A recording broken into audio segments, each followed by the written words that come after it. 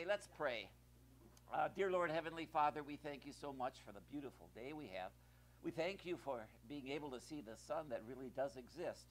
And we thank you for bringing its shining light upon us this day. And help us to remember as we go through our study that Jesus Christ is the true light of the world, and that he has come to warm our hearts, bless our lives, and guide us to the shores of eternal glory.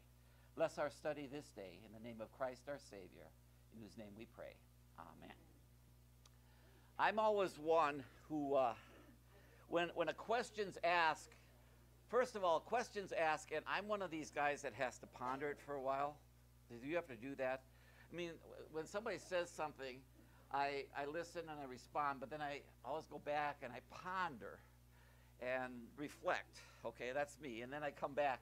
And so Rick asked a question last week, and it didn't bother me at all. It was a very good question.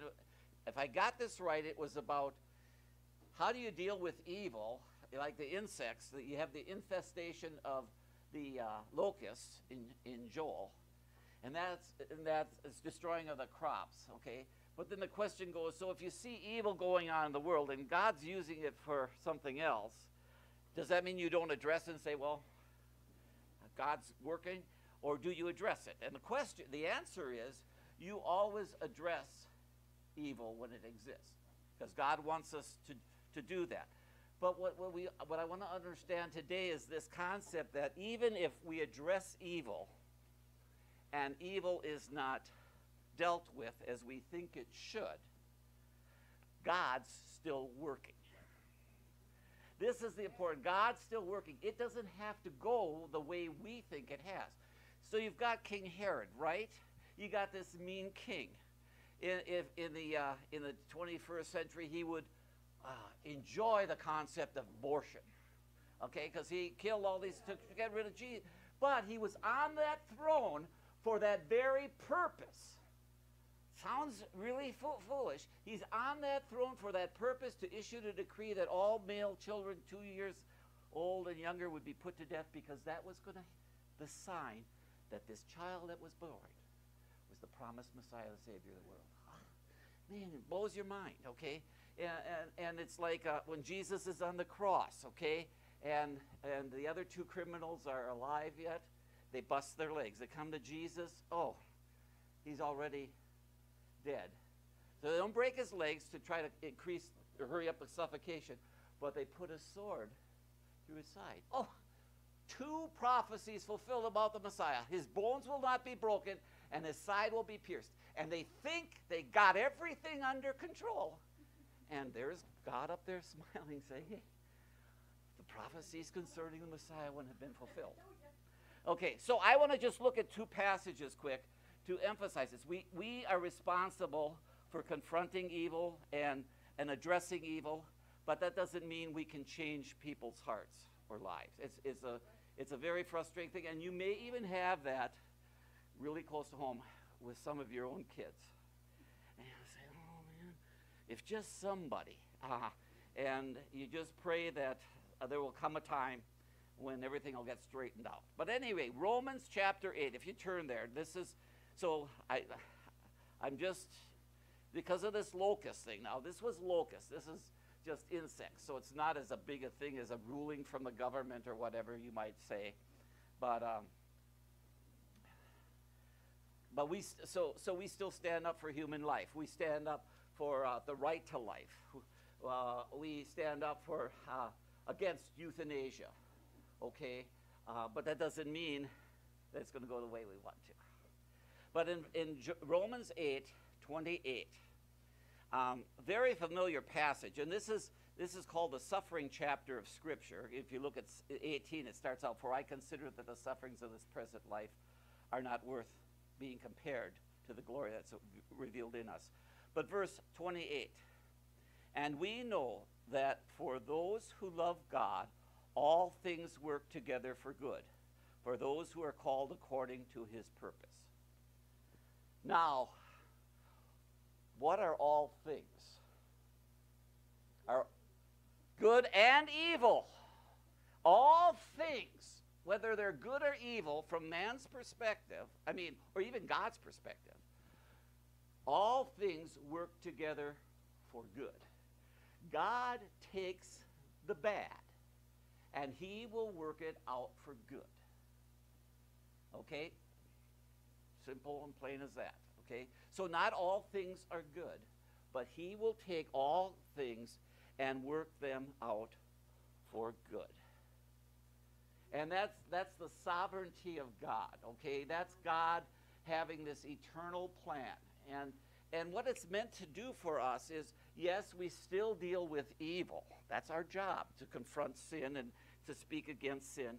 But at the same time, it is our comfort and certainty that everything's okay as we are under the grace of God in Jesus Christ. Okay? And so the other verse I want to look at is Ephesians 1.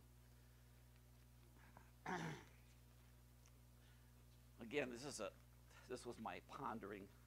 So I really do appreciate questions, because that's why I've always liked teaching adults better than confirmants. Confirmants, they just sit there and they look at you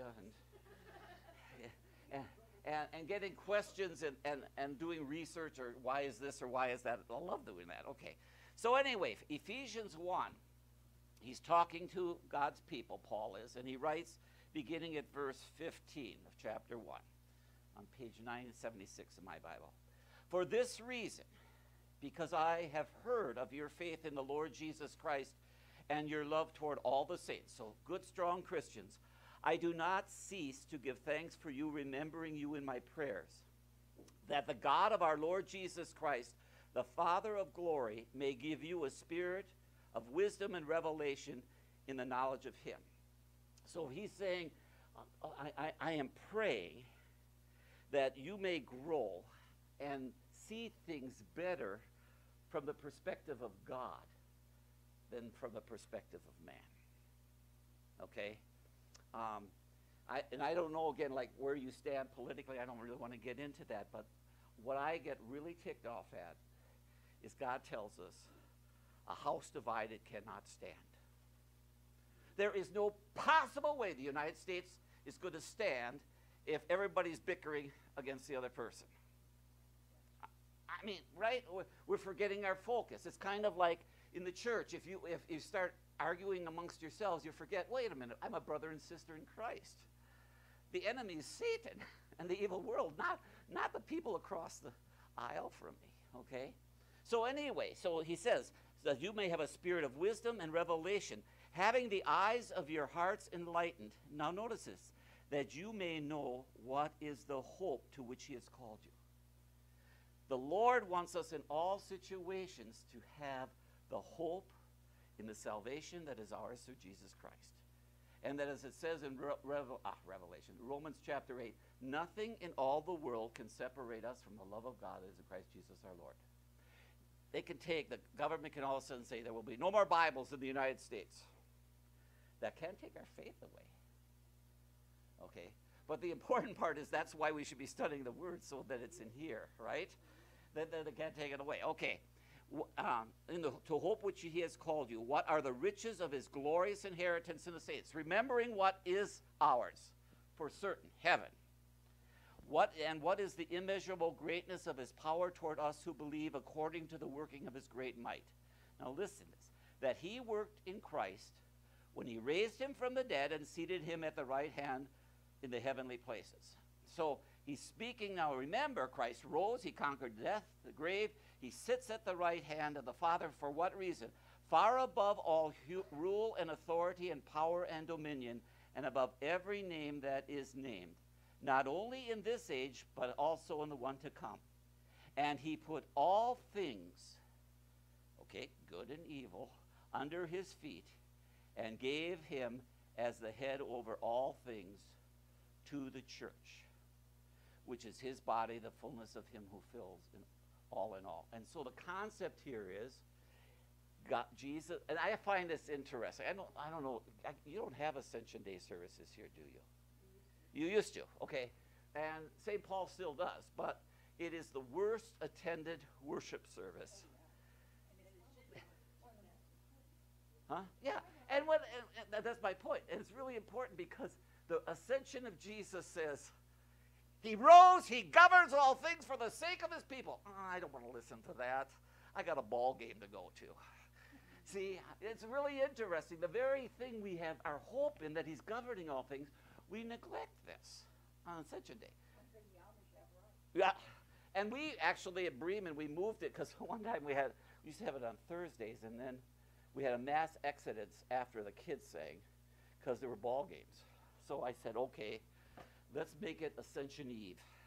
Wednesday night still considered a little bit, getting worse, as church night in Bremen. So, okay, but here it is. He's saying, I'm governing all things for the sake of the church, for the sake of his people. And that's our assurance. We still deal with evil, and we might feel like we're losing battles, but the war's already won. Satan is defeated. Evil in the end will be addressed and will be done with. That's our hope. And so we just remain steadfast, immovable, always abounding in the work of the Lord. That's our confidence. We trust that. Yeah. And we also trust God that he will, if we just share the word. I've had 4 different circuit visitor meetings. It's been a bad month for me to make all these calls because I've been on circuit. I met one with a pastor yesterday, and I was telling him, I said, there was an episode in Bremen where a member had a father-in-law who was an atheist. And she said to me, would you go and visit him? Okay, so I knock on the door and say, I'm Pastor Rode from St. Paul's Lutheran Church, and I'd like to talk to you. If you want to talk to me about God, I don't want you in this house. I said, okay, we won't talk about God. We won't talk about Jesus. We won't talk about any of that stuff. For 2 weeks, I visited him like 3 times a week. And finally got comfortable with me. And so one day, he had a nickname, and I said, but today I'd like to talk to you about Jesus. Now, if you don't want me to, I won't. He didn't stop me. We visited for 5.5 months. He was dying of cancer. 5.5 months. And now he was bedridden. And I was visiting him, and he folded his hands. He said, Pastor, I would like to thank the Lord today that he came to die for my sins, and I'm going to heaven. And 2 weeks later, he died. So, again, it seemed like evil. And we have to, but so you do what you have to do in order to work. But my point is, God's got the power through the Spirit to do great things.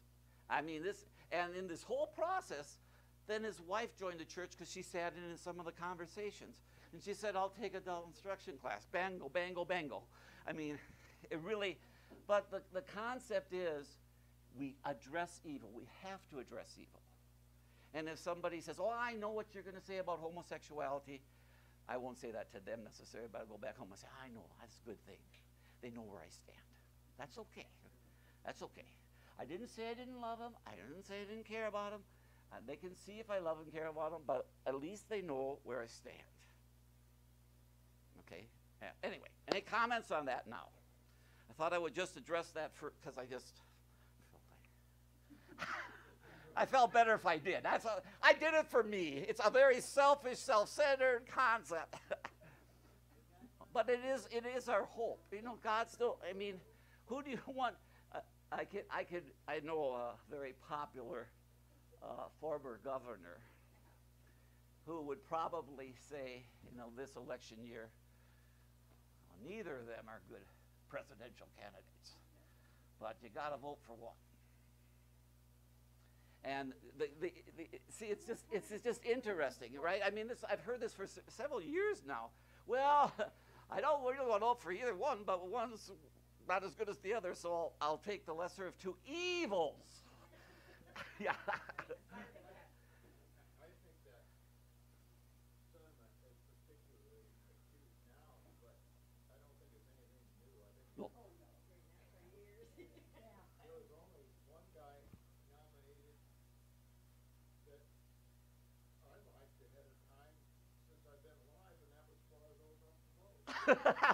Yeah. Well, you're right. Yeah. Yeah. Right. Yes, I get you. And when I was getting ready this morning, I was thinking there. I don't know if any of you remember Pastor Ed Nickel. That was Pastor Jim Nickel's father. But I remember him once when he was alive. He said to us, he said, "You know who needs to be the president of Synod? The guy who doesn't want the position, because then he will do what he's supposed to do." And I was thinking about that in presidential elections, and it's like a popularity race, right? Kind of, and financial and all that stuff. But anyway, the concept is these people evidently want to do this, but if you want a good president, they want to do it for the people, just for the people, right? And then they don't care what the results are, because they're going to do what they need to do for the sake of the people. That's yes. So anyway,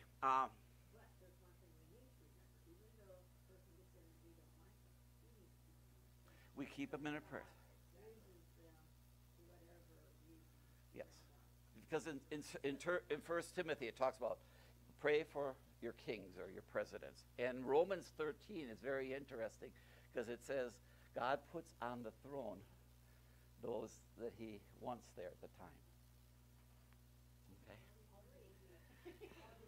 See, in the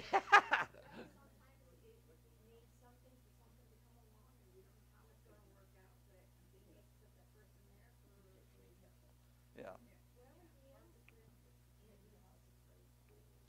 Okay, do you have another comment, Rick? Are you thinking again? You're still thinking.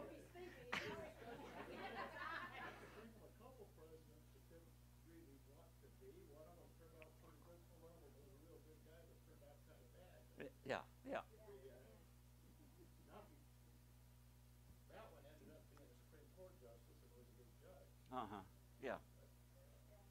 Yeah. And it's like, just to share with my son, because of course he had to run for election, and I asked him once, I said, so how come there are Republican and Democrat judges in Indiana? Because the law is the law. It doesn't matter whether you're Republican or Democrat. He said, well, Indiana has the division. There are some states that don't recognize Republican and Democrat. But he said, I hate politics. He hated, and the guy that he ran against changed from the Democratic Party to the Republican Party. I don't know if I told you this. And he belonged to John's church, and all of a sudden he was on the school board. He attended church, He hadn't been doing that. And John said, I'm not going to say anything bad about it. The only thing I'm going to say is, I've been a Republican all my life. That's all he said. Well, anyway, so these guys ripped him apart. The day after he won the election, he had over 300 phone calls from people who had tore him apart, who now wanted to be his best friend, that he might do something, give him a job. And he said, I cannot stand these people. They are hypocrites. And he just does not like, he watches it, but he doesn't like it.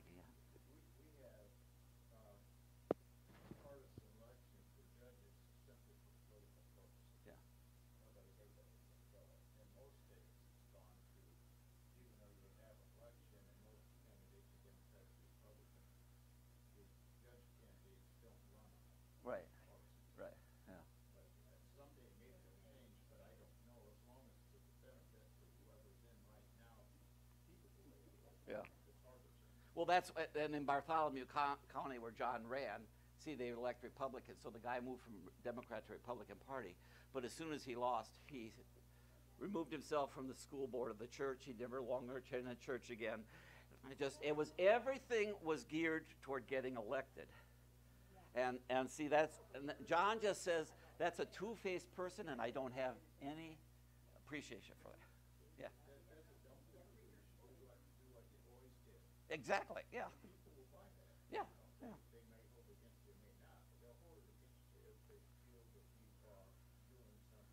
To gain votes. Yeah. So, anyway, ready to go on now that I answered that question and I satisfied my selfish, sinful desires. We go to Joel now again, page 761, and we're going to look at verses 12 through 17. And these verses are the last part. I didn't put this on the board again, but these are the last parts of God's judgment and his call for them to repent. And so it says there, yet even now declares the Lord, return to me with all your heart. He's prophesied all these locusts coming in and destroying everything. Return to me with all your heart, with fasting and weeping and with mourning, and rend your hearts and not your garments. Return to the Lord your God, for he is gracious and merciful, slow to anger and abounding in steadfast love, and he relents over disaster. Who knows whether he will not return and relent and leave a blessing behind him, a grain offering and a drink offering for the Lord your God. Blow the trumpet in Zion, consecrate a fast, call a solemn assembly, gather the people, consecrate the congregation, assemble the elders, gather the children, even nursing infants.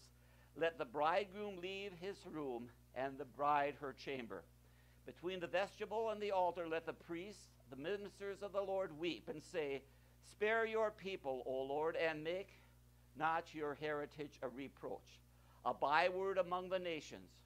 Why should they say among the peoples, where is their God? Okay, so here we have, it's really interesting that this is an appointed scripture reading for Ash Wednesday. Now, why would it be for Ash Wednesday? Okay, it's really the beginning of a serious, not that we don't do it otherwise, but a serious endeavor to reflect upon our lives in the light of God's holy word and see our sins, okay?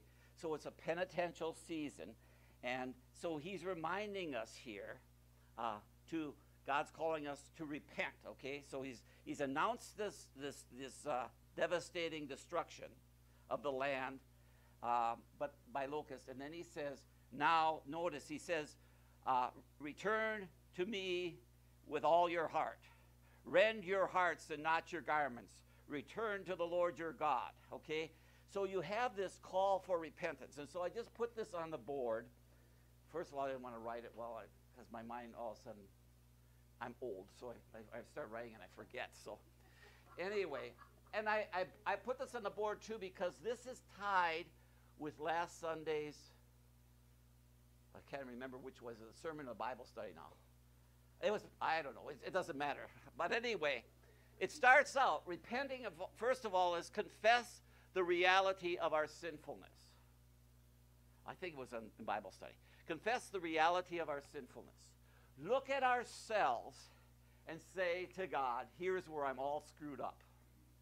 Here's where I'm all messed up. And I put behind here what was on the board then. See, it is in Bible study. Turn away from self and sin. Remember, Pastor, if you were in Bible class Sunday, he was talking about repentance is turning away from ourself because ourself is sinful in thought, in word, in deed. Ourself is centered on self, not on God. And so he says, so God here is calling us to confess the reality of our sinfulness. Turn from yourself and sin. Secondly, repent means to trust in Christ's redeeming grace. And this is from Bible study again. Turn to Christ. Go before the cross of Calvary and admit, Lord, you have loved me with a love I don't deserve. Thank you for forgiving me through the blood you shed in my behalf. Okay, and then the last one, seek to walk by the Holy Spirit, not the flesh. And this was the concept of follow me, okay? A truly repentant person does not continue to willingly live in the sin for which they have repented. It doesn't mean we're not going to sin again, but it's kind of like, I think we talked about this, what other week, it's like a child, you say, now, how often am I going to have to forgive you till you really are serious about being sorry? Okay? And so the Lord will forgive us again, but it's walking a new life in the Spirit of God. That is, so those are the three aspects of repentance. Okay? I don't know if you have any comments on that. And we don't, obviously, You don't sit there and say, I don't know, some other churches will do this, but after this one, you don't say, well, now you can take communion after we give you a 4-week probation. And if your 4-week probation, you straighten up, then we'll do this. See, yeah. I mean, there's episodes where somebody comes in and they'll say, oh, it happened to me once. I'm so sorry. I had an affair, and I suppose I can't take communion. That's why I told this person. I said, well, no, she was sorry. She had stopped. I said, no, you need it now, because you need the power of Christ's forgiveness to enable you to live the new life. Yeah, great, good job. See, you got it. There's no probation with Jesus. Sometimes she's got it. Okay. So notice in verse 12, return to me with all your heart. So that's what this is encompassing, the whole heart, a complete change. We need a complete change because the penitential psalm, you know which is the penitential psalm? 51. And that's where David will say, against you only have I sinned. And he doesn't sit there and say, hey, it's somebody, I wouldn't have sinned except this person over here did this. He didn't do that. Against you only have I sinned. And that's where we get, we sang it Sunday, create in me a clean heart, O God, and renew a right spirit within me. Cast me not away from thy presence. Restore unto me the joy of your salvation. The concept here is the idea that the problem with us is the heart. Okay, Matthew 15 says, out of the heart proceed murder, evil thoughts, murders, adultery, da, da, da. It's the heart. And so we need a spiritual heart transplant. Okay, and that's what Create in Me is. And it's kind of interesting that we have that in our liturgy after we hear God's word. Oh boy, if I messed up, create in me a clean heart, oh God. Okay, and then notice it is something that is serious. I mean, it's not an act, because notice he says, return to me with all your heart. And then it says, goes on, return your hearts and not your garments. Okay, it's not an outward act. It's an inward coming forth to the Lord. Okay? And then return to the Lord because he's gracious. See, that's where that comes in. He will receive us. Now, I guess the question, and I thought I would bring this up, is the last part of verse 13. And he, namely God, relents over disaster. Does he repent over disaster? That's the question. The Hebrew word is, no, is it E or A? Akam. It's akam. Akam. And what it really means is to alter or to ease. It doesn't mean to repent. Okay, it doesn't mean repent. So it means he has directed it somewhere else. So the punishment we deserve, where is it directed? To Jesus. Oh, Isaiah 53, right?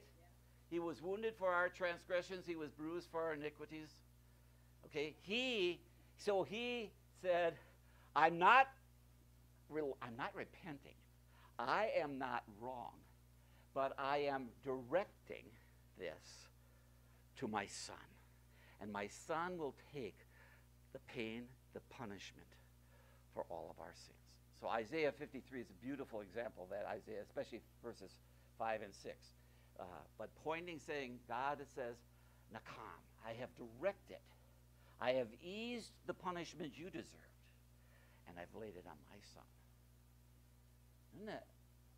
Doesn't it give you, I guess, me tingles. I mean, to be loved that much, that he spares me for something I rightfully deserve. And see, what?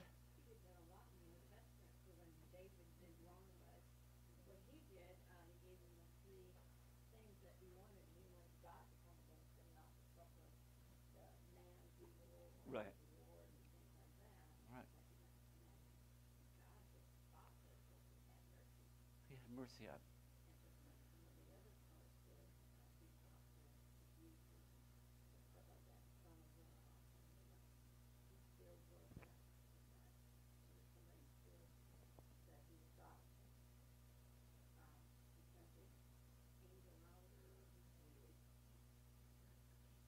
Right here.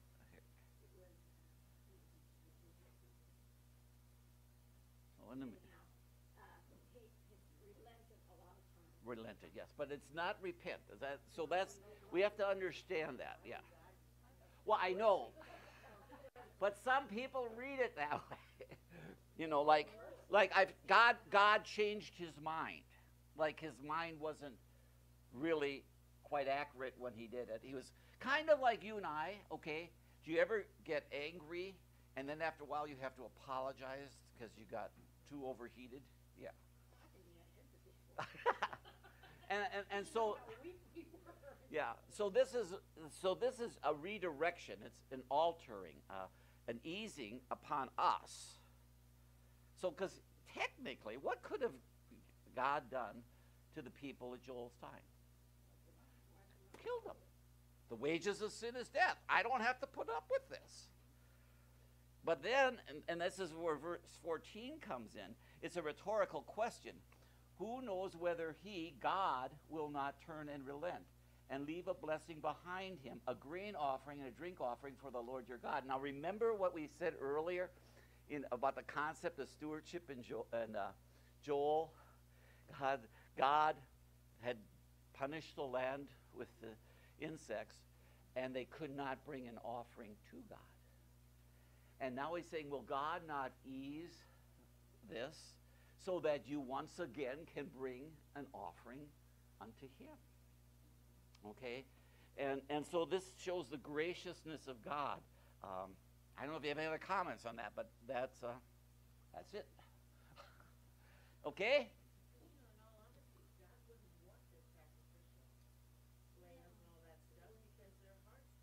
Exactly. And that's what he says up in, he doesn't want us to rend our garments. He wants us to rend our hearts. And what is it?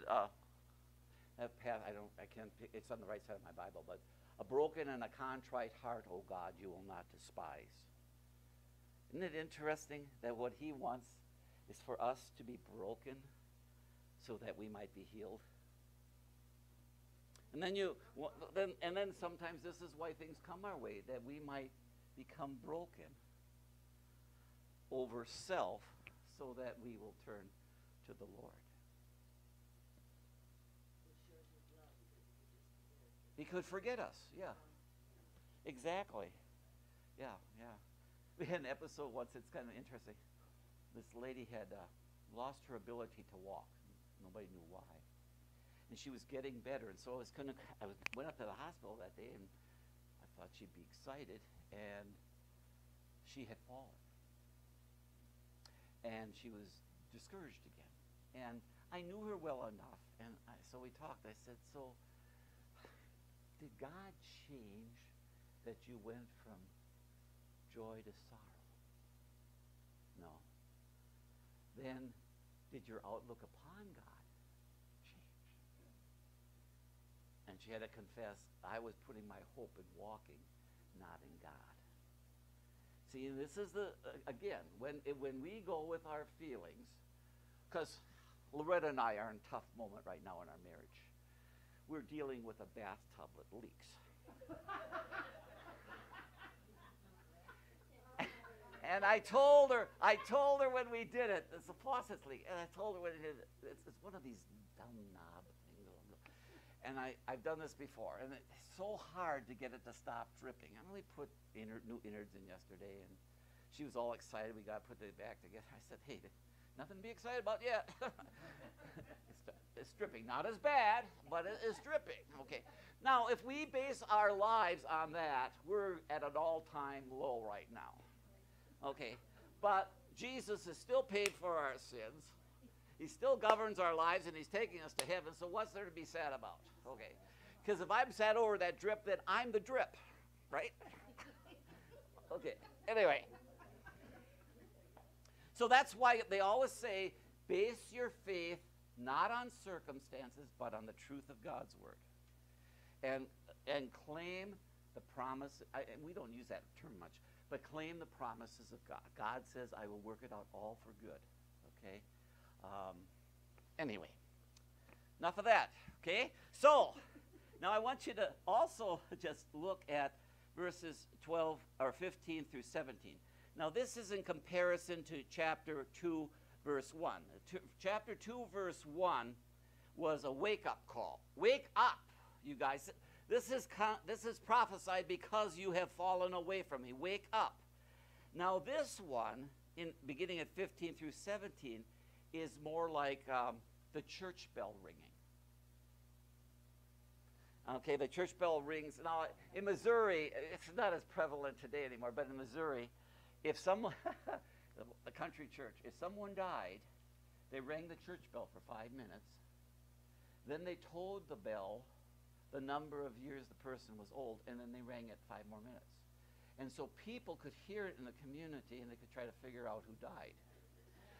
But then also, on Sunday mornings, half an hour before church started, they rang the church bell. Call to worship. And then at the time, then they rang the bell again. Okay? Well, that's this concept here. Okay? That's what he's talking about here. The first one in chapter 2, verse 1 is a wake-up call. Guys, wake up! Kind of getting shaken out of bed. Okay? Now, this is time to go to church. You've been woke up. So he says here, blow the trumpet in Zion, consecrate a fast. Okay, so consecrate a fast, here's the concept of this repentance. We come to church to bring our sins to the Lord.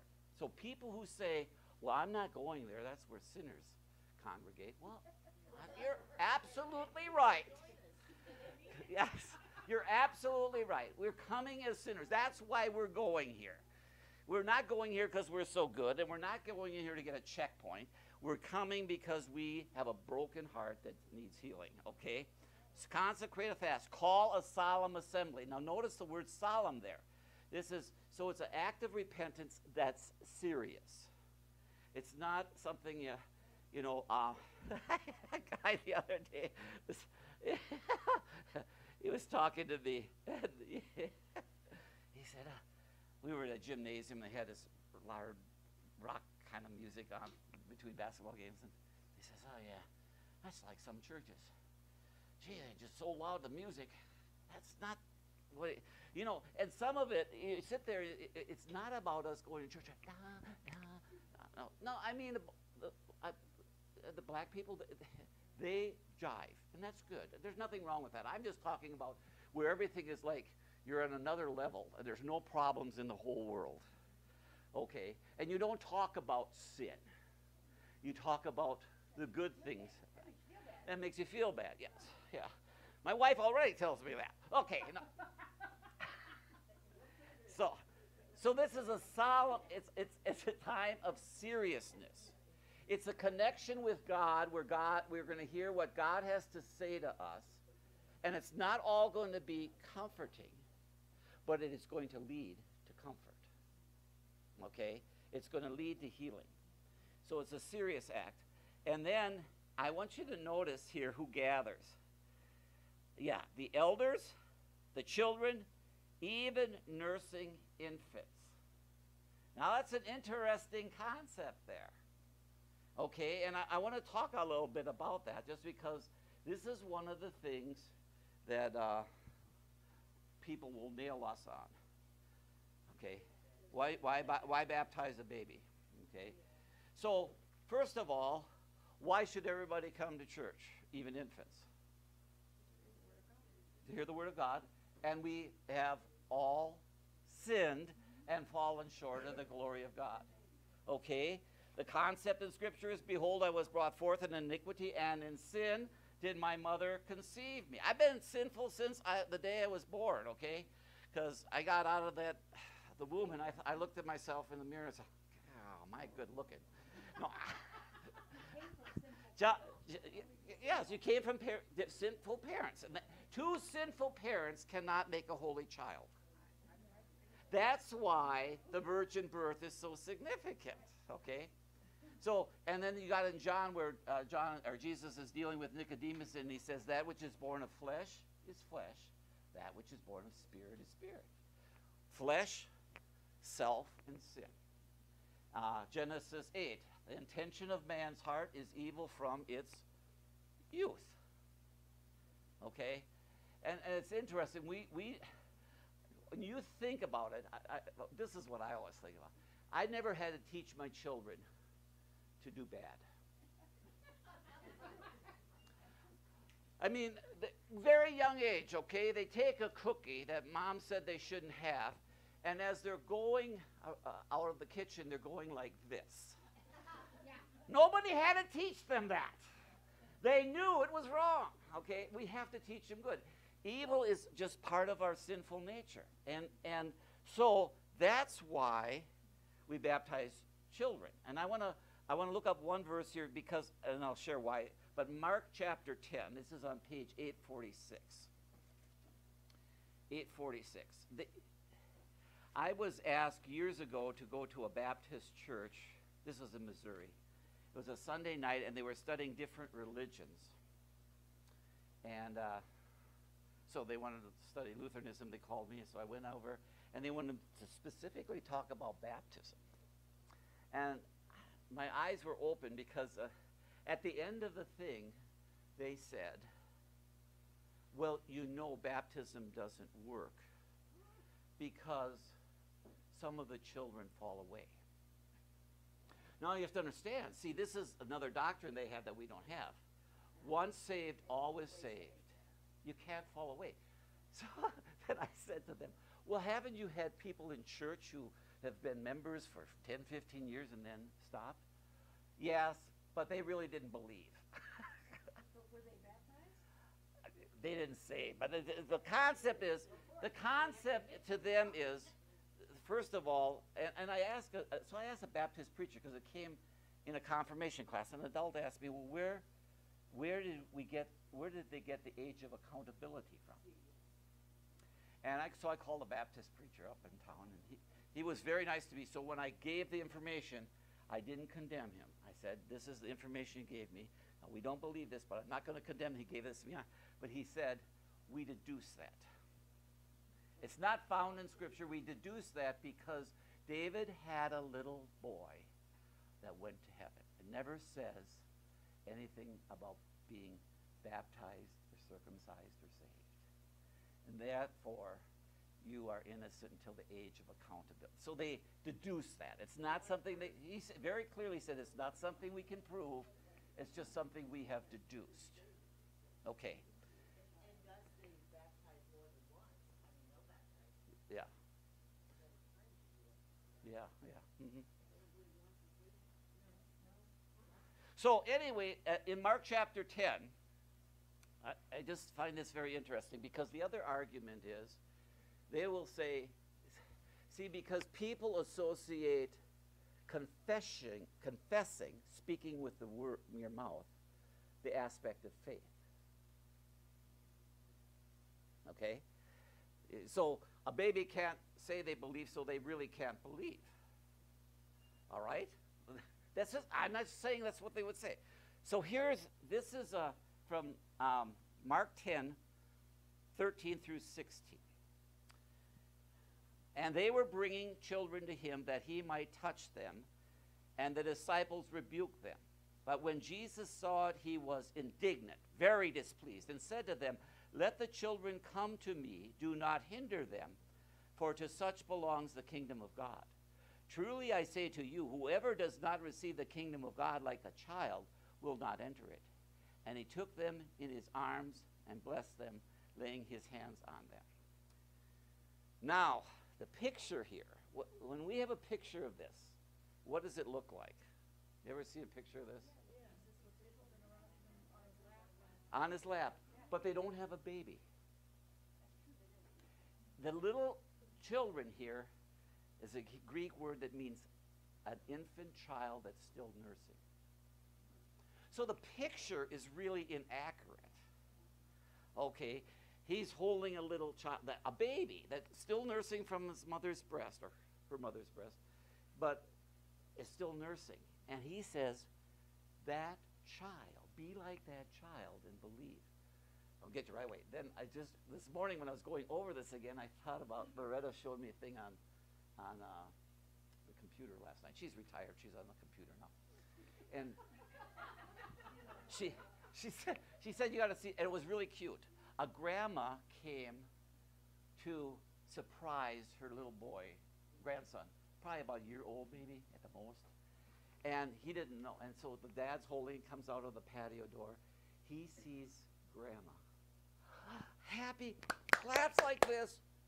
You think he believes that that's somebody he knows? You better believe he does. Can he say, oh, grandma, grandma, grandma? No. But he knew, right? He knew.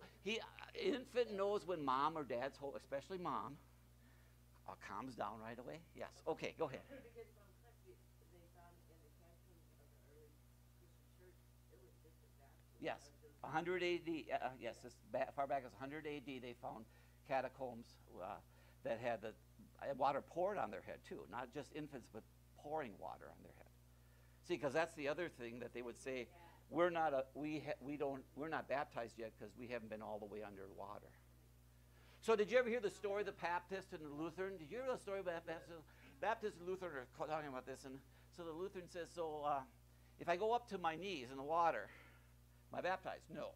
If I go up to my waist, no. If I go up to my shoulders, no. If I go up just over my nose and hold my breath, am I baptized? No. So then the only thing that matters is the forehead. Sounds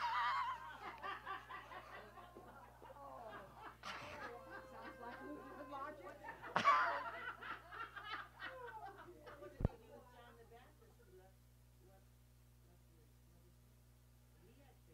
He did too. Yes.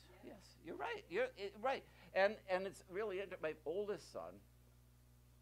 He was singing the liturgy because you used to just have the same format, and he was singing the whole liturgy by the age of 3. And you just you sit there. Even now, our little girls, grandkids will say, Loretta wears a nice cross, and so who died there? Jesus. Why did he go there? For my sins.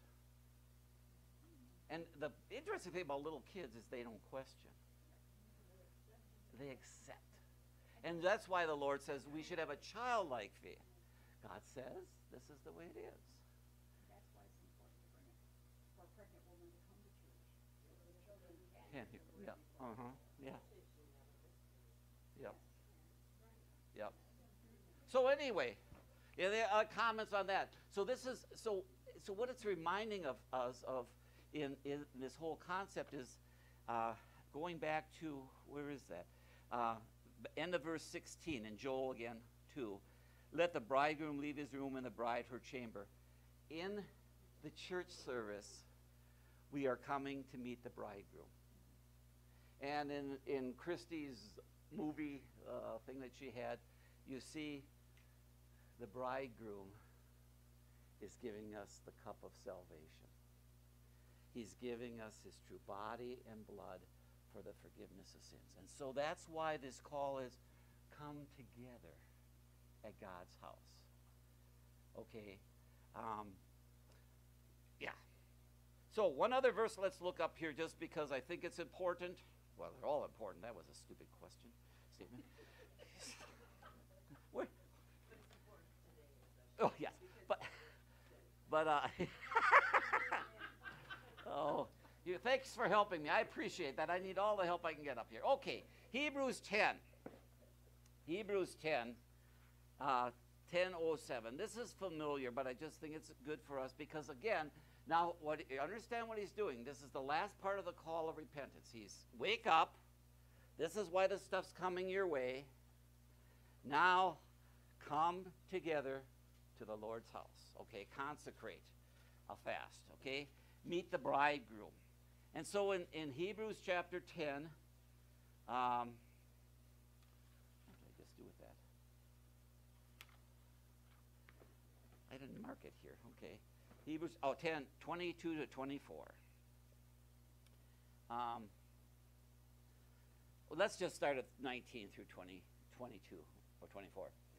Therefore, brothers, since we have confidence to enter the holy places of the blood of Christ, by the blood of Christ. Okay, so the church isn't really any holier than any other place as of itself. It becomes holy because that's where Christ comes down to be among us. If you remember, and in fact, I used that when St. Paul's built their new church.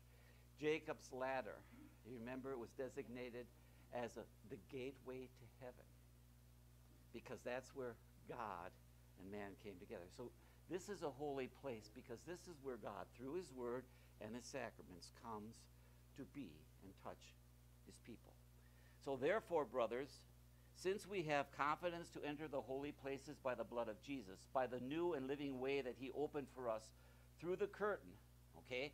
And what happened with the curtain? It was torn at the crucifixion. When he died, no more separation, okay? So, and that's interesting because that's where we have the communion rail.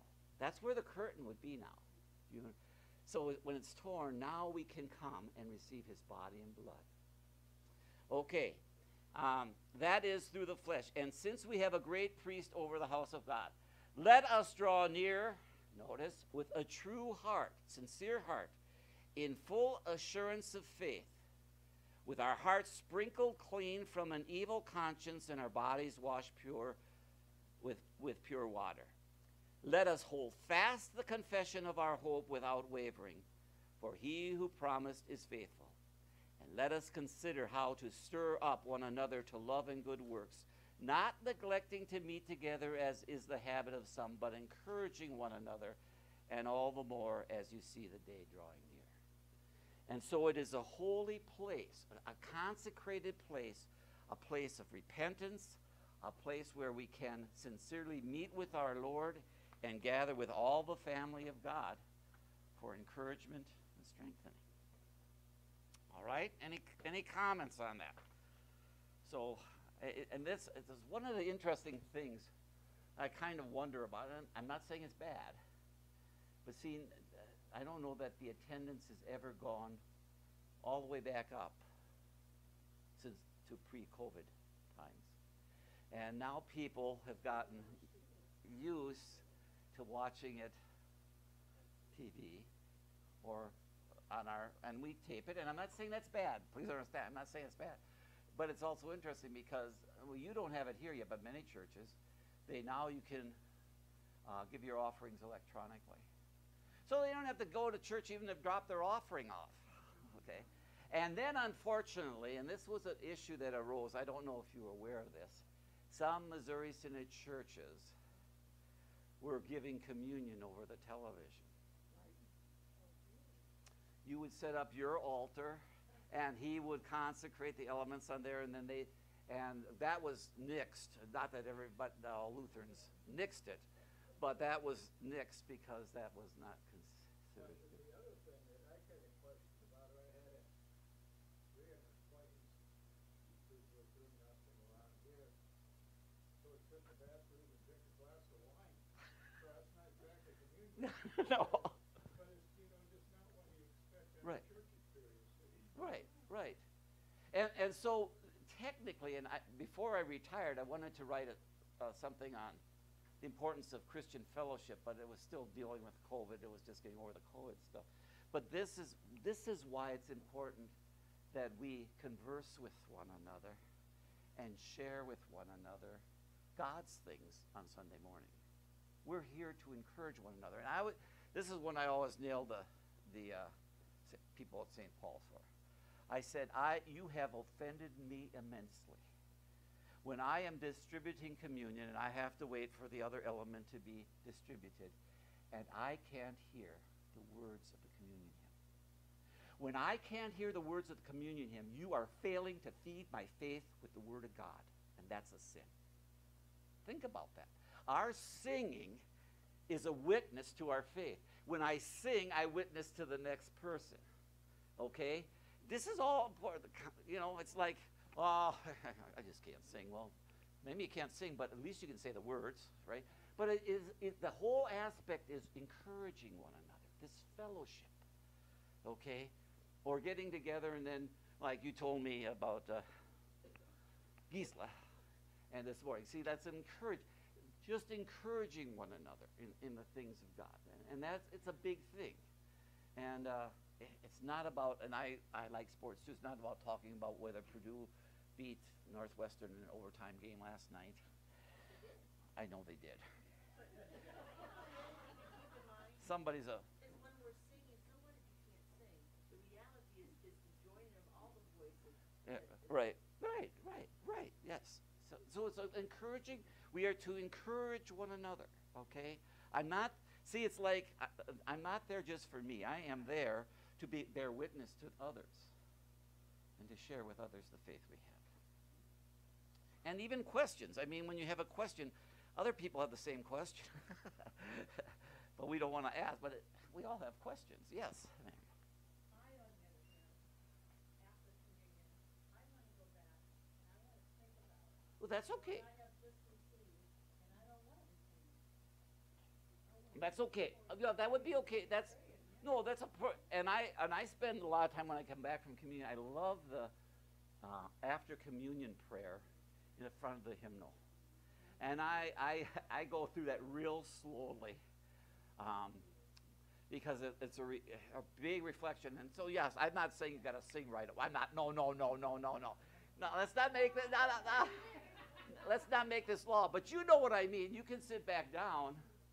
And at St. Paul's they have more people that take communion too, so it lasts long.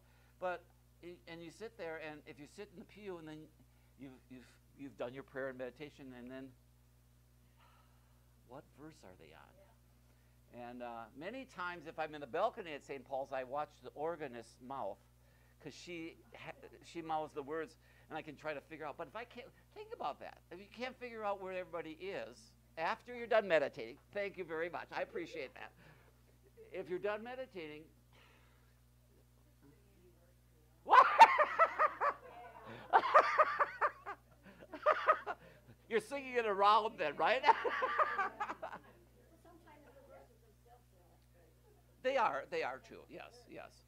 And I mean, you have to reflect on yourself, and so, because sometimes you may cry, okay, or. That's okay, something hits you, or wasn't the last Sunday we sang, "Let Us Ever Walk with Jesus"? Well, that was wedding hymn in my first wife and I's wedding ceremony. It was a prayer, "Let us ever walk with Jesus." Yes. So that has special meaning, Okay. Any other comments? Okay, very good. 17. So then it addresses the pastors here. Between the vestibule and the altar, let the priests, the ministers of the Lord, weep. And then what they're doing is they're praying for the people. Spare your people, O Lord. So the priests are also, in Scripture, to be praying for the Lord. And he's asking them, in their prayer, they're supposed to recount the promises of God. So that the idea here at the end, spare your people, O Lord, and make not your heritage a reproach, is that other nations are watching. And we have this example in Scripture where Moses, for example, when the golden calf was built, and he prayed for his people in Exodus 32, and he said, Lord, don't destroy them now. What are the people of Egypt going to make of this? Okay. They would say, oh, your God's nothing, see? And so he used that. And also in Numbers 14 about entering Canaan. Oh, you can't enter Canaan, it's too, it's bad and stuff. And Lord, do not punish the people because of their questions. Okay? Because the world is going to look at that and turn it into a negative. So pleading on the case of the promises of God. You said you were going to give them the land of Canaan. Get them there. Okay? All right? Anything else? Oh, man. How you doing, Marilyn? You look good today. You look good everybody looks good every day. And I've had my eyes checked. Okay.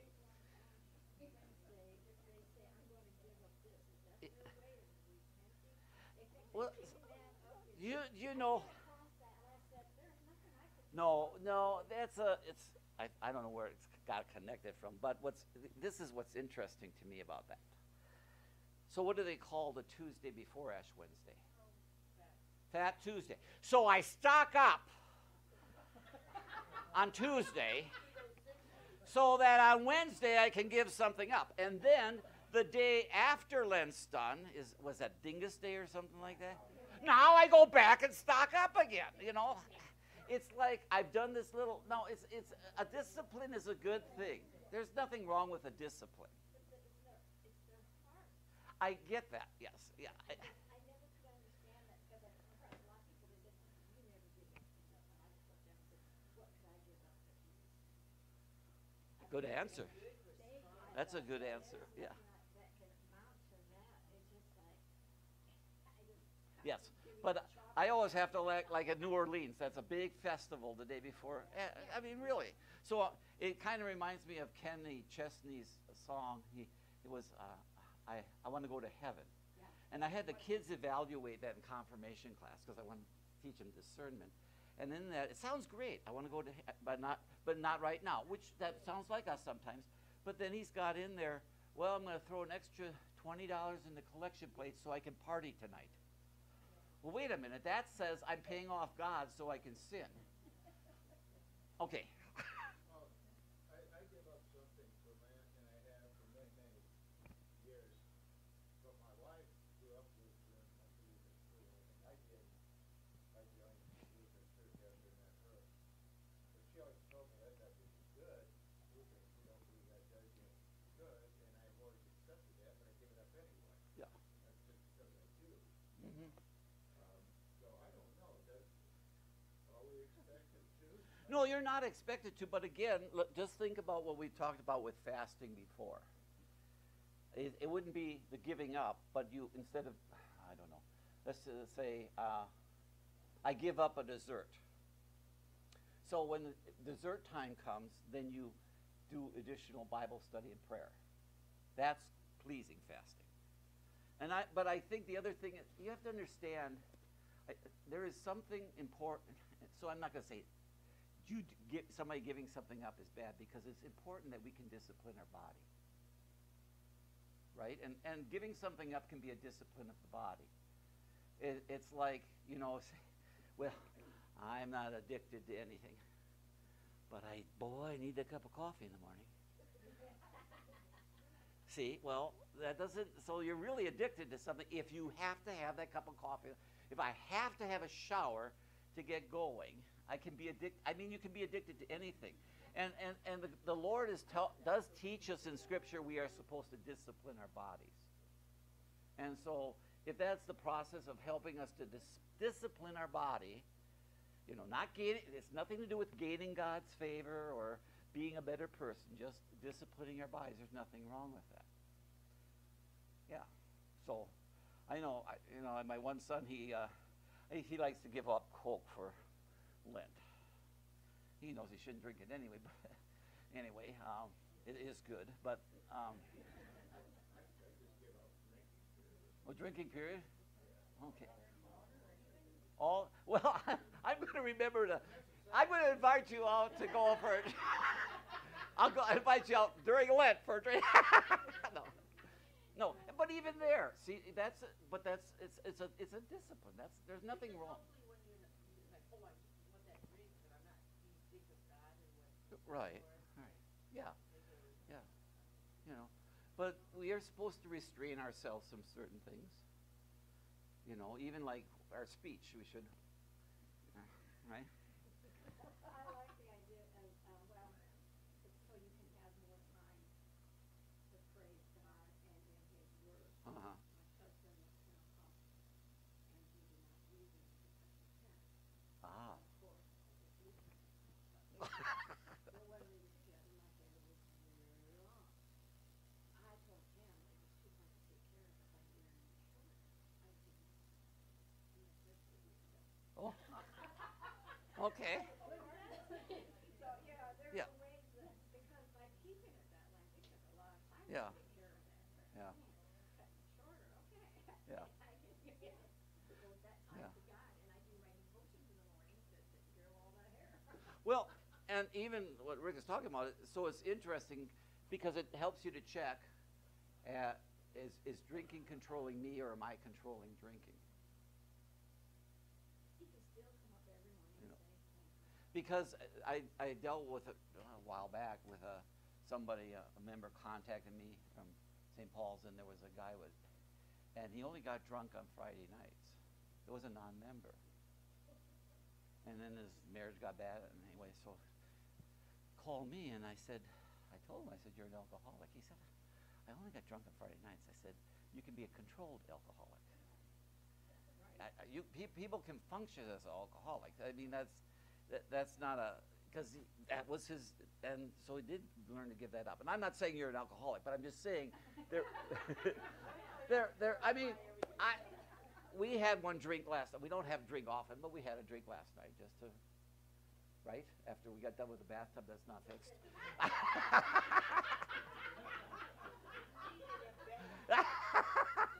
Yeah. Alcoholics, I've known a couple of people that I knew a long time before I knew the drink at all, but they were functioning alcoholics. Right. With drunk all the time. Right. One of them was vodka in her coffee, and I would wonder all the time. When I was flying, and she ran the desk at where we worked. The other one was vodka. They use vodka, you can't smell it. Yeah. The other was vodka in her Diet Coke. They were both women. They both functioned at a high level. Oh. Winston Churchill was functioning. Yeah. Yeah. So I'm going to get off the topic here, but I don't understand if vodka doesn't have a smell or taste, right? Oh, it does have a taste. Okay, all right, that answered that. I always wondered. I thought if it doesn't taste, it doesn't smell, then why would you add it? Okay. fuzzy mind because Yeah. I do my tiffany and I can't go over. I have low intolerance to it. Okay. Verse 17 now, verse 18. It says there. Now we're going into the part about Christ and forgiving us and the new life going on. Okay. That doesn't mean the insects have not yet come, but they are going to be coming. But he says then in verse 18, then the Lord became jealous for his land and had pity on his people. And the word jealous is a difficult word for us because we generally associate jealousy with sin. But the Greek word there, or Hebrew word, pardon me, and what did I do with this, is Ghana. It would be like Ghana. And what it means is zealous. You know, now think about that. You're zealous for your children. You want what's best for your children. You want to do everything that's best for your children. And then you got to be sure that you're not so gracious that they don't learn anything. So that's like God, okay. But the Lord is zealous for his people because he created them. He wants them to be redeemed, and he will redeem them. And he wants to restore the land to the way he wanted it to be. So he is zealous for his people to repent of their sins, to draw near, and to make sure that he is their Lord.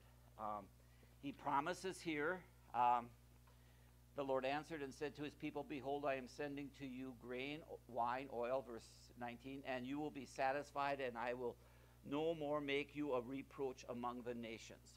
I will remove the northern far from you and drive him into the parched and desolate land, his vanguard into the eastern sea and his rear guard into the western sea.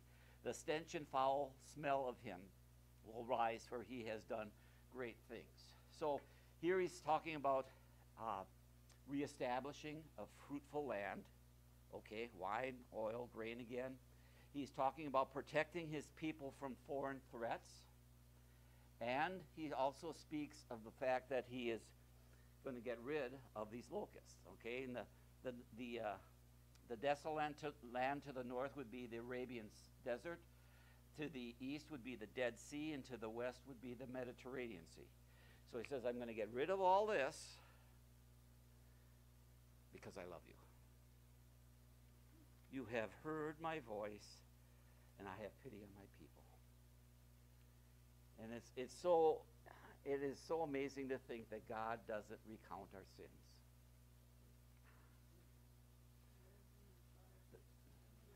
And actually, the biggest problem we have with forgiveness, actually, in many instances, is not God's forgiveness as it is forgiving ourselves. Yeah, and it's to believe that is possible. I mean, it's like when Jesus looks at us, he wouldn't see if that was the whiteboard was our lives. He wouldn't see any writing on that. He wouldn't even see a smudge mark, because he's removed our sins as far as the east is from the west. And can you imagine, we could die recounting our sins, and we get to God in heaven, and he says, what sins? That's amazing. It's just amazing. Yeah.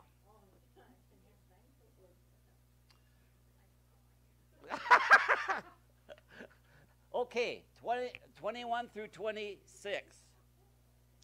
It reads, Fear not, O land, be glad and rejoice, for the Lord has done great things. Fear not, you beasts of the field, for the pastures of the wilderness are green. Talking of man and animal. The tree bears its fruit, the fig tree and vine give their full yield. Be glad, O children of Zion, and rejoice in the Lord your God, for he has given you the early rain for your vindication. He has poured down for you abundant rain, the early and the latter rain as before. The threshing floor shall be full of grain, the vats shall overflow with wine and oil. I will restore to you the years that the swarming locusts have eaten, the hopper, the destroyer, and the cutter, my great army which I sent among you. And verse 26, you shall eat in plenty and be satisfied, and praise the name of the Lord your God, who has dealt wondrously with you. So now he's talking about how he responds to his people, okay, and to the land, to everything. And I want to spend a little time and go through a few verses just giving us a feel too of. He says here, first of all, for example, he says twice, 21 and 22, fear not. Fear not. That's an interesting thing for us. Never be afraid. And so I'm going to just quote these verses, and if you want to write them down, it's fine. But we don't have to be afraid, because God is our shield. He is our protector. In Genesis 15, verse 1, he writes, after these things the word of the Lord came to Abraham in a vision. Fear not, Abraham, I am your shield. Your reward shall be very great. And Deuteronomy 3, you shall not fear them, for it is the Lord your God who fights for you. So here he's saying, my army was these locusts, but I have sent them away now. I am your shield and I'm your protector. And never again will this devastation come upon your land like this.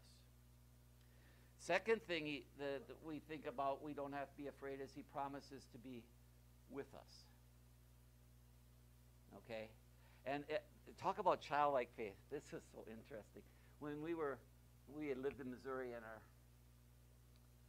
we were driving back, and we were in the middle of bad weather. Tornado warnings were out, and it was dark. We had an 11-hour trip, and the one was real little, and Jerry and I were a little bit nervous because you couldn't see tornado clouds or anything, and there was no place to turn off. And he says, "You don't be afraid. Jesus is with us." Slap the right. Oh boy, Pastor. Bango. Several years later, now he was in second grade. Same situation. He's nervous. And we say, well, don't not be afraid. Jesus is with us. He literally looks around the van and says, I can't see it. The difference between childlike faith and human. Okay? Very interesting. Okay? We quoted him back, and now I can't find him anywhere. So But he's with us. Here we have an example would be Deuteronomy chapter 31, verses 6 to 8. Moses is speaking to Judah, and he says, "Be strong and courageous. Do not fear or be in dread of them, for it is the Lord your God who goes with you. He will not leave you or forsake you. It is the Lord who goes before you. He will be with you. He will not leave you or forsake you. Do not fear or be dismayed." So we don't have to be afraid because the Lord is always there. And that reality is found in Psalm 23, verse 4, where it says, "Yea, though I walk through the valley of the shadow of death, I will fear no evil. For thou art with me, thy rod and thy staff, they comfort me." And I always have told people, we talked a little bit about this after class the other day, but I get it when people want to be there when their loved one's going to die. But sometimes it's a very long process. And I just sit there and remind them, you can be there, but you can't go with them when they take their final breath. But Jesus can. And Jesus says, I'm going to take that person and I'm going to carry them to heaven. And that's all we need to know, is that when they depart this life, what does Paul say? To depart this, for me to live is Christ, and to die is gain. To depart this life is far better. Okay? So we've got, he's with us. Then also, the concept of fear not, because he will provide for us. And that's what he's talking about here. He's going to restore stuff. So in the wilderness, their final month, they're just about to enter the land of Canaan in Deuteronomy 2:7. It's in the wilderness journey, and the Lord says to them, "For the Lord your God has blessed you in all the work of your hands. He knows you're going through this great wilderness. These 40 years the Lord your God has been with you. You have lacked nothing." Now, it's really interesting because God says you have lacked nothing. What did the people think? They lacked a lot of stuff. And the concept is, when it's the Lord is my shepherd, I shall not be in need of anything. You know, when I was a little boy, I thought, the Lord is my shepherd, I shall not want. Why wouldn't I want the Lord as my shepherd? I know. Yes. But it's also saying, the Lord is my shepherd, I will not need anything. It doesn't mean my want, because my wants are selfish and sinful again. See, it's kind of like, what is that court case now that lady over Trump, she got like $83 million. I don't know what you do with $83 million. I don't know. These things are just mind-boggling to me. But anyway, I lack nothing. I got everything I need. And so you got the account of Elijah. Remember, he was out in the wilderness. There was starvation, not starvation. Yeah, what do I want to call it? No, famine. Thank you. There was a famine. Who provided the food? They brought it to a raven. A raven. Of all things, a raven. You know? Now, I would figure if I was starving, I hope my wife would come with something. But this is a bird. And a bird who would eat stuff that was dead. What is this? But this is God providing, okay? So he needed nothing. Then he gets another one. It's still the famine. He goes to the widow of Zarephath. Just enough for one last meal. But every day there was just enough for one last meal. God took care of him. The feeding of the multitude. Okay? 5 loaves. And I looked this up. In John, it's very specific. It says 5 small loaves, 2 small fish. Because I thought, well, you know, what if it was a big honkin', you know? But it doesn't say it in the other accounts. I was just going to check. It doesn't say it in the other 3 Gospels. But in John it says small bread, small fish. And it fed 5,000 men, not counting women and children. And you got 12 baskets of food left over. Well, that does not happen when my family gets together for Thanksgiving. Oh. Huh? Well, yeah. They can eat. Okay. Maybe you just fed them bread and fish. I'm glad. They're healthy. Okay, now, yes. Sid. I always think it's strange that when people are in need in the Bible, they always over-exaggerate, like the Israelites. We had it better in Egypt. Yeah. You were having to find your own strong and bread. They weren't feeding you anything, and you're saying they had it good in Egypt? Yeah. You know, or when they're in bad times, they don't Yeah. remember exactly well what they did back in the Yeah, see, well, that's probably, we have this, we're like a cow. The grass is always greener on the other side of the fence. And we're reaching through the fence and say, hey, better grass is over there. And then you get electrocuted and, you know, whatever. I don't have to worry. But that's why the Lord continually speaks about remembering. Remember. And for me, I look at this is how I look at it. When I came into this world, I was stark naked. And no matter what I have accumulated, God's given it to me, but in the end, I go out stark naked. Well, I guess you got something clothes on to put on, but you know what I mean. You have nothing at the beginning, nothing at the end, you know. And God, right, and it does, so, you know, but God says, remember how I have blessed you. I mean, did I pick Christian parents? No. I was blessed with Christian parents. I was blessed with a good Christian family. I was blessed, and throughout my life, and sometimes I didn't make the best of decisions, and God got it all right anyway. And you just sit there and you marvel. You know, all you can. But if you remember, but when we forget, because you know, we start complaining. Like, you forgot that you got food in the wilderness. You just didn't like the food you got all the time. Okay.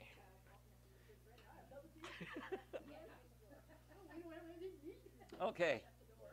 So you've got for one thing, God's teaching us, fear not. So this is a lesson for us. This is applying it to today. Fear not. No matter what goes on, fear not. I will provide for you. I will care for you. I will protect you, and I will always be with you. Secondly, he says in Joel, be glad and rejoice. Okay, for the Lord has done great things. Be glad, O children of Israel, and rejoice in the Lord your God, for he has given you these things. And it goes on. So he wants us to be glad and rejoice. So now how do we do that in difficult times? It goes back to kind of Rick's question again. And one of the things we have to remember, turning to Romans chapter 5, this is on page 942 in my Bible, Romans 5. And this is a principle, and I'm so always thankful. I don't know if I ever told you that. It was last year. I had this cross-country coach. It was my cross-country coach, track coach, and speech teacher. And he called me up. He's in California. He's got cancer now, but he called me up. He saw my name in the Lutheran Witness under appointed or elected circuit visitor. So he called me up just to see how I was doing. And I thought that was such a neat thing. But the whole concept of he was a very inspirational.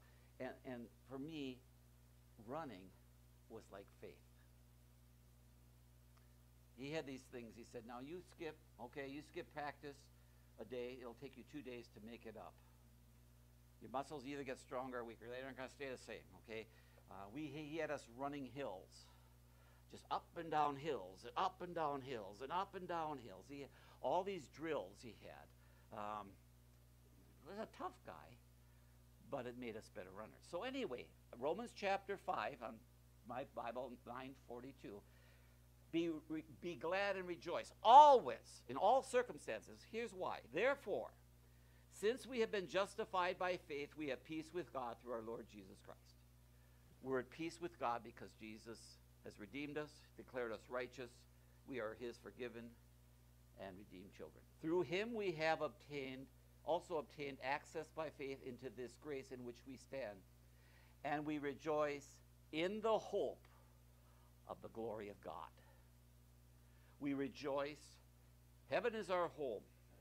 More than that, we rejoice in our sufferings, knowing that suffering produces endurance. And this is where he worked us hard so that when the race came, we could endure. And endurance produces character. This is one of the things I learned across, you never give up.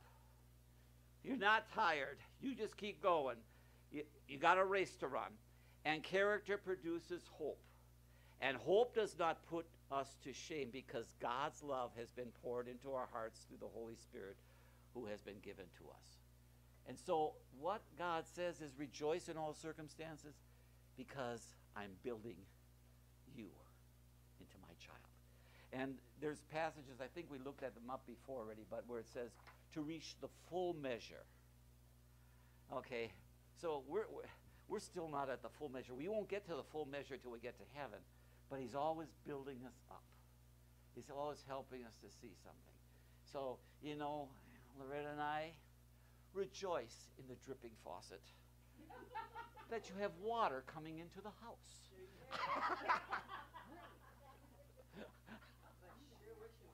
Rejoice that you have each other, that you can share the burden of life. Okay.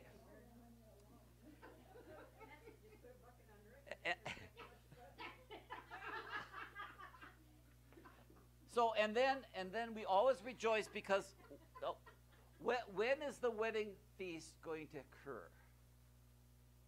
When's the real in heaven?